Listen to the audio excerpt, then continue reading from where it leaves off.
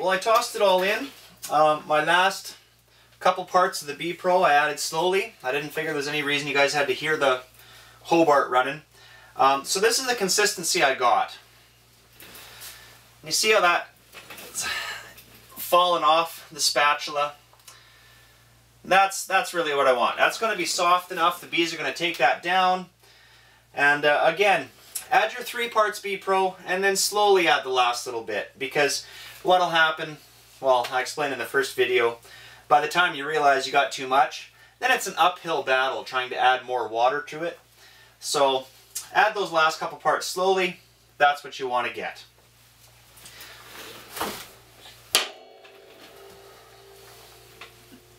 There we go.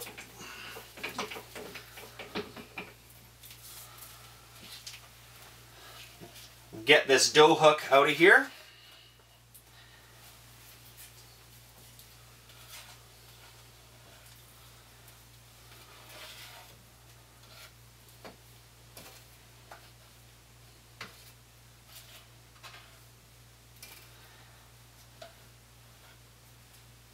Now, the main part of our business is selling stock. We sell bees and raise queens. I often ask people, especially a lot of, new beekeepers, they start stressing out this time of year in March, and they want to help their bees and do good by their bees, and they want to feed patties. And one of the first things I ask them is, why? If you have a few hives in your backyard, and if your bees don't need the pollen, why feed it to them? The reason I say that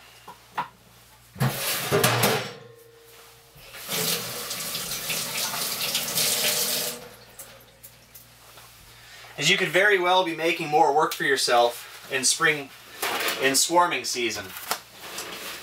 So I want to give my queens, my colonies, a little bit of a kickstart in the spring, get the queens going. Your colonies will rear a good round of brood off of pollen patties like this. When it hits that second round, nothing beats the real thing. Nothing beats good weather and real pollen coming into the hives.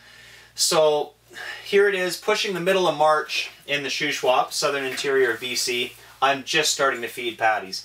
I have fed them as early as late February, but I don't think there's any point in feeding them any earlier, because what you want to look for is on your calendar is when do the bees start bringing in, pussy willow pollen and those first pollens that start coming in. Count back about 3 weeks, that's when you want to start feeding patties, because you want to give your colonies a natural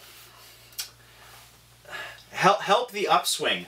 Because what will happen is if you start feeding pollen patties way too early, you're going to stimulate brood production, but the brood that's being raised is not as healthy as the real thing. So you're going to start getting this happening in your hive, and it's not healthy for the colonies. So around here, we're looking at about 3rd, 4th week of March is our real first dependable pollen flow, when we actually get some good days, some good flight, and the bees can start bringing in some pollen. Count back 3 weeks, that's when you want to start doing this. In my opinion, any earlier, you're wasting money and you're stressing the colonies.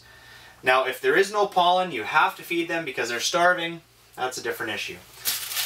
That means you didn't do things properly in the fall. So what I'm putting these patties into is simply wax paper. I've ripped them into 12, 14-inch pieces. And I got an old busted plastic spatula, kitchen reject. And my patties, they're going to be just over a pound. And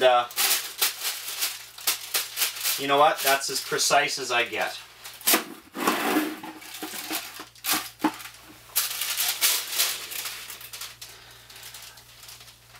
I'm not going to make you watch me put all these together, but what I did want to show you, it's very simple. Just make your half moon, squish it together. When I put these on the hives, I'll take my hive tool and score 2-3 lines just to open it up, so when I gently smoke the bees, put this in the top bars, It gives easy access to the bees. Now I put the pollen patties just in these 3-gallon buckets. Very handy for me. Now if you see how I've stacked them back to back inside the bucket,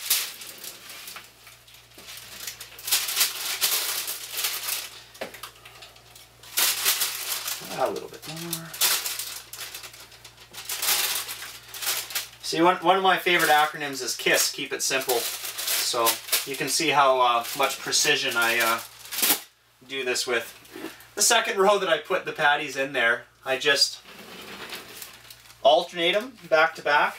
So I know when this bucket's full, I got 35 pounds of patties.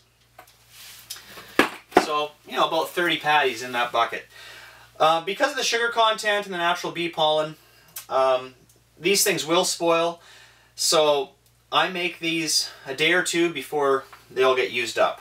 It's raining outside today, perfect opportunity to make some patties. If you plan on doing this once in the spring and then hanging on to them for a long period of time, keep them in the freezer. And then they won't spoil, they'll stay fresh and good, and use them throughout the season, throughout the spring. Or fall, that's a different conversation. So yeah, just keep them in your freezer. And when you take them out, let them warm up before you go out to the bee yard. Because what you don't want is you don't want to take frozen ice patties and put them on top of your cluster of winter bees. So yeah, that's how I make my pollen patties. Thanks for watching, and until next time, best beekeeping.